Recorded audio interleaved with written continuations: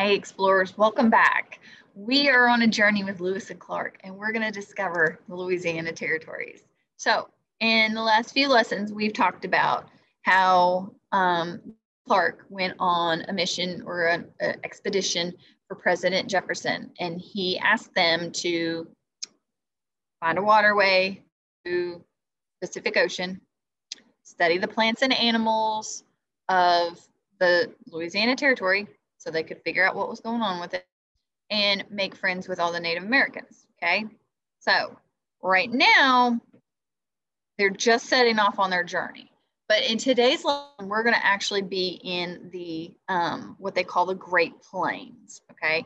Nowadays, it's where like Colorado, Kansas, Montana, Nebraska, New Mexico, North Dakota, Oklahoma, South Dakota, Texas, and Wyoming. That's all the Great Plains, okay? But back then it was just the Louisiana territory. So they're going to discover what is all in this area. And at this time, not families had traveled to the Louisiana territory, so they didn't know what was out there. But there was lots of Native Americans that had been out there. So today I want you to read or listen as I read, and we're going to see if Lewis and Clark are doing any of the tasks. Okay, remember there's 3 tasks, and in today's they're going to try to accomplish 2 of these 3 tasks. I want you to listen to see whether or not they're successful and which 2 tasks they're going to accomplish. Okay, so before we do that though, let's go over our vocabulary words. First word is fascinated, very interested in or attracted to something. The puppy was fascinated by the squirrels in the park. Guided, led by someone or something. The dog guided the lost children back to their home. Honored, treated and thought of with respect, held in high regard and thought of with importance. The kind man was honored at a special ceremony in his generosity to the school, or for his generosity to the school. Prairie, a flat land with grass and not many trees. The grass on the prairie waved as the wind blew. All right, guys, now we're ready to go on this journey with Lewis and Clark. So let's get started. Let me hide these controls. There we go. Okay. On July 19th, 1804, William Clark found himself at the edge of an ocean. It was not the Pacific Ocean, the vast sea to the west that Clark and his friends hoped to reach. In fact, it was not an ocean of water at all. It was a large, flat area of land covered in grass called a prairie. So, got it. Around here, we've got lots of mountains and hills and things like that, but the prairie was a lot of flat land, and it had some really tall grasses. So it kind of looked like an ocean. So a prairie goes as far as the eye can see, just like the ocean. Now, when it talks about going as far as the eye can see, if you stood on a beach and you looked out, all you would see is water until you could no longer see. And that's what he's seeing, is he's standing in one area and he's looking out and all he can see is this flat land, and it just goes on as far as he can see. Clark was out hunting for the expedition and spotted some elk tracks, which he followed up a hill. He later described what he found at the top. I came suddenly into an open and boundless prairie. I could not see the edges in any direction. This was so sudden and entertaining that I forgot the elk I had been following. Clark had reached the eastern edge of what today we call the Great Plains. Wild grass as high as Clark's knee stretched out and blew gently in the wind, interrupted every so often by a hill grove of trees. That sea of grass stretched all the way to the distant Rocky Mountains, which it would take the Corps of Discovery weeks more to reach. Okay, so remember, they're traveling in a group, and they call themselves the Corps of Discovery.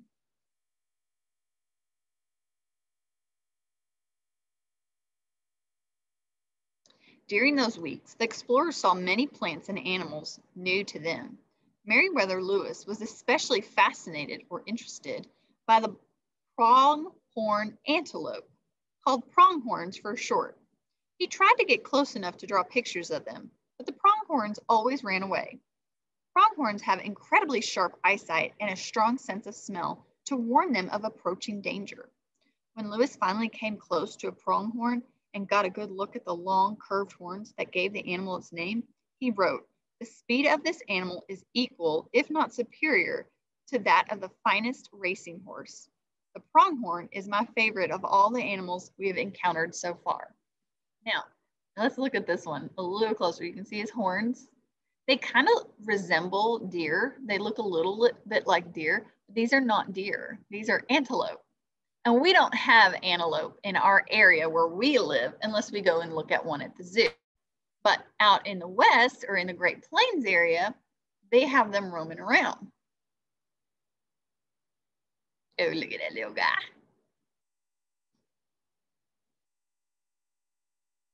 Where are we? The explorers were also astonished by the prairie dog, a tiny rodent.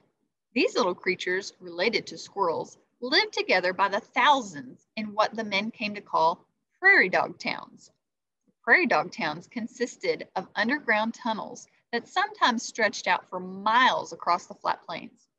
"We have to catch one of these to send back to President Jefferson," William Clark declared. But catching a prairie dog was not so easy. One prairie dog, standing guard above its hole in the ground, saw the men coming and chirped a high-pitched warning. Instantly, all the creatures dived down into the ground. The men dug down after them, but found that the tunnels went down more than 6 feet below the surface, spreading out in all directions, with emergency exits to escape their predators, hawks, coyotes, and snakes, all of whom considered prairie dogs to be delicious snacks. Clark wrote down their findings about the prairie dogs and pronghorn antelope in his journal. So, we don't really have prairie dogs in our area either, but we can see them in zoos on the side of our roads, and they kind of look a little like them, don't they? Still following the Missouri River across the prairie, the expedition moved on. Soon they began to meet new tribes of Native Americans. Most were friendly and welcoming, especially one tribe called the Yankton Sioux. A few of the Yanktons guided or led the travelers for a few days, but then said, "You are coming to the land of the Teton Sioux. We will not be able to guide you any longer." Look right down here, little squirrels or maybe prairie dogs running around.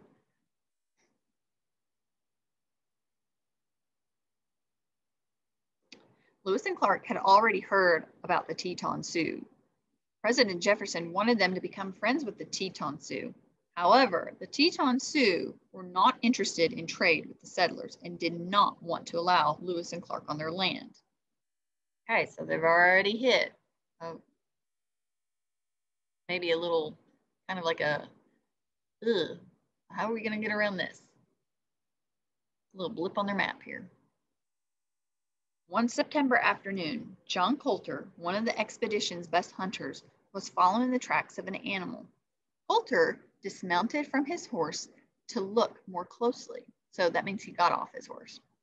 Some Teton Sioux, hiding among the nearby trees on their own horses, shouted and rushed forward, riding off with Colter's horse. Colter walked back to the river and reported to Lewis and Clark what had happened. Minutes later, 5 Teton Sioux appeared on the shore, calling out to talk to Lewis and Clark. Captain Clark answered, "We will not speak with you until our horse is returned." Okay, so far the Teton Sioux are not being very friendly or helpful. So they're trying to be friendly with them. So they're saying, "Hey, if you bring back our horse, then we'll talk to you."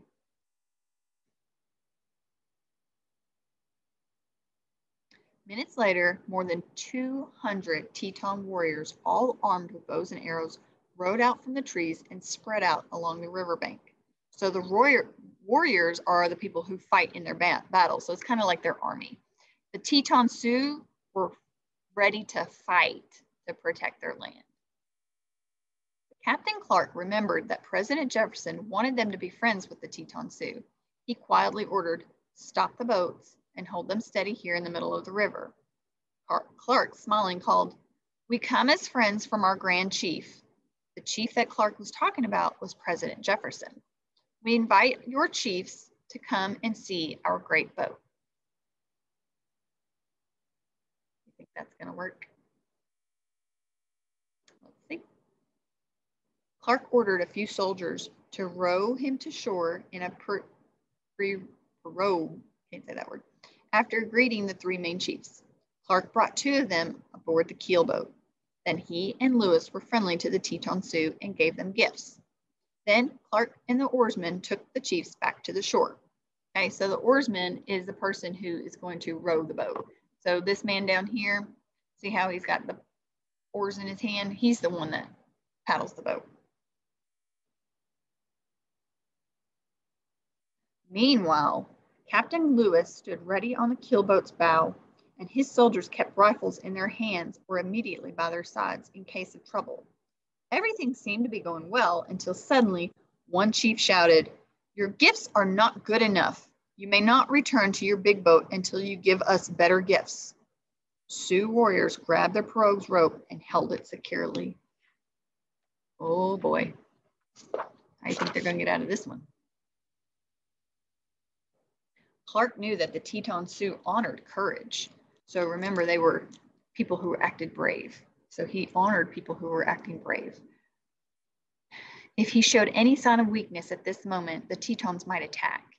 Even if there were no fight, any chance of a strong friendship with the Tetons could disappear. Clark whipped his sword out and holding it high, firmly demanded, "Release our boat at once." Back on the keelboat, Lewis ordered his men, "Prepare arms. Only on my order may you fire, and not a second before." Instantly, the soldiers raised their rifles.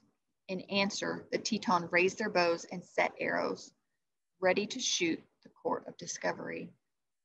No one moved. The silence stretched out for a long, tense moment. Then a Sioux chief told his oarsmen, "Return to the keel." The Sioux chief told the warriors holding the rope, "Let go." They obeyed. Clark told his oarsmen, "Return to the keelboat." One of his men quietly asked, "Without you, sir?" "I gave you an order," Clark said in a voice that sounded much calmer than he actually felt. What do you think he was actually feeling? I'd be scared and nervous. I wouldn't know what was going on. Oh, I forgot to slide that one. Sorry, guys. So they all got their swords and their guns ready, bows and arrows. There he is going back. As the pirogue rushed off from the riverbank, Teton warriors surrounded Clark. Lewis could only see his friend's hat over the shoulders of the Sioux. Lewis gave orders, and as the pirogue reached the keelboat, a number of armed soldiers got into the pirogue and started back for Clark. But then, suddenly, the Tetons moved away from Clark.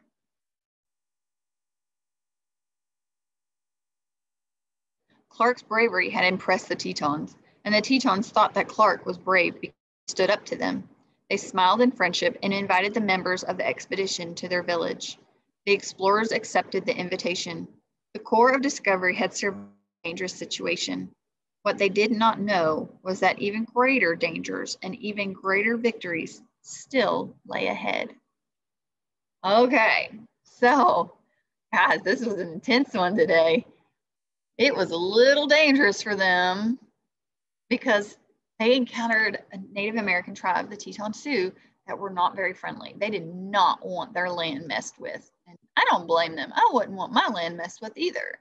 So they almost went to a fight or a war with the Native Americans and the Corps of Discovery.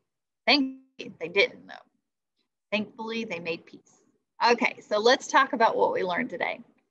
What is the area called where today's read aloud took place? The Great Plains. What animals did Lewis and Clark discover? Discovered two that we talked about. Remember what they are?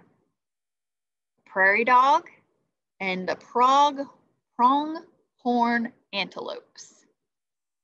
Okay, before Lewis and Clark's explorations, pioneer families living in the United States had not explored or settled in the Louisiana Territory.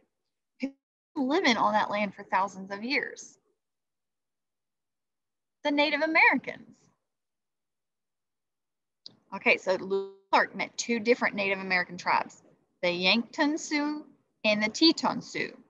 How were their meetings with the two tribes different? Well, the Yankton Sioux were very friendly and helpful and even helped guide them, but the Teton Sioux were not helpful. They were not friendly. They actually wanted them to leave and get off their land, and it almost went to a war. So how are they the same?